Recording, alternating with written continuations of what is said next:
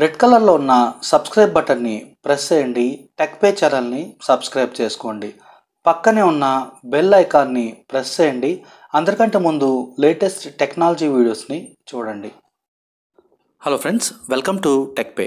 Friends, ఈరోజు మనం ఈ వీడియోలో ఏటీఎం నుండి అమౌంట్ ఏ విధంగా విత్డ్రా చేయాలో చూడబోతున్నాం. దీనికోసం వీడియోని స్కిప్ చేయకుండా చివరి దాకా చూడండి.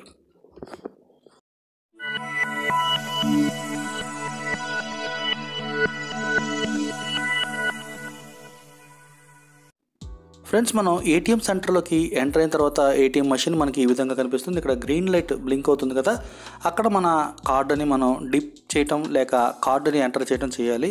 ఇప్పుడు వస్తున్న లేటెస్ట్ మెషిన్లో అయితే కార్డు అక్కడే లాక్ అవుతుంది. ట్రాన్సాక్షన్ అయిన తర్వాత మాత్రమే మనం తీయగలం.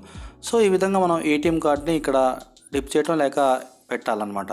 సో పెట్టిన తర్వాత ఇక్కడ మనకి లాంగ్వేజ్ సెలెక్షన్ వస్తుంది. ఇక్కడ 3 లాంగ్వేజ్ వస్తాయి, ఇంగ్లీష్, తెలుగు, హిందీ అని వస్తుంది. ఇక్కడ ఇంగ్లీష్ సెలెక్ట్ చేసుకుని మీకు కావాల్సిన లాంగ్వేజ్ని మీరు సెలెక్ట్ చేసుకోండి. తర్వాత ఎంటర్ యువర్ పిన్ అంటుంది. ఇక్కడ తప్పులు లేకుండా మీ 4 అంకెల పిన్ నెంబర్ని ఇక్కడ మీరు ఎంటర్ చేసుకోండి. పిన్ నెంబర్ ఎంటర్ చేసుకున్న తర్వాత చూడండి, మీ అకౌంట్ టైప్ అని అడుగుతుంది. సేవింగా, కరెంట్ అని అడుగుతుంది. ఇవి సేవింగ్ అకౌంట్ అయితే మీది సేవింగ్ అకౌంట్, లేకపోతే కరెంట్ అకౌంట్ అయితే కరెంట్ అకౌంట్ని మీరు సెలెక్ట్ చేసుకోండి. ఒకవేళ పిన్ తప్పుగా ఎంటర్ చేస్తే కనుక మీరు క్యాన్సిల్ చేసి మళ్ళీ వెనక్కి వచ్చి సేమ్ ప్రొసీజర్ని కంటిన్యూ చేసుకోండి.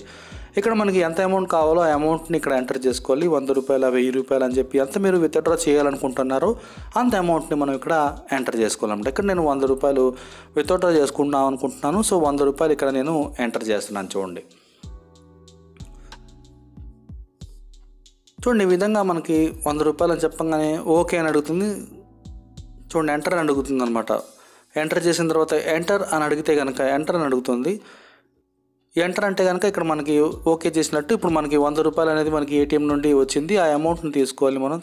లేకపోతే కనుక ఎక్కువసేపు మనకి బ్లింకింగ్ శబ్దం వస్తుంది. మనం ఎక్కువసేపు అక్కడ పెట్టకుండా తొందరగా మనం అమౌంట్ బయటికి రాగానే తీసేసుకోవాలన్నమాట. సో తర్వాత మీరు ఒకవేళ కార్డు లాక్ అవుతే కనుక మీరు ఇక్కడ నుండి కార్డు తీసుకోవటం మాత్రం మర్చిపోవద్దు. కార్డు తీసుకున్న తర్వాత ఇక్కడ మనకి మీ ట్రాన్సాక్షన్ పూర్తయినట్టు థ్యాంక్ యూ అని చెప్పి వస్తుంది.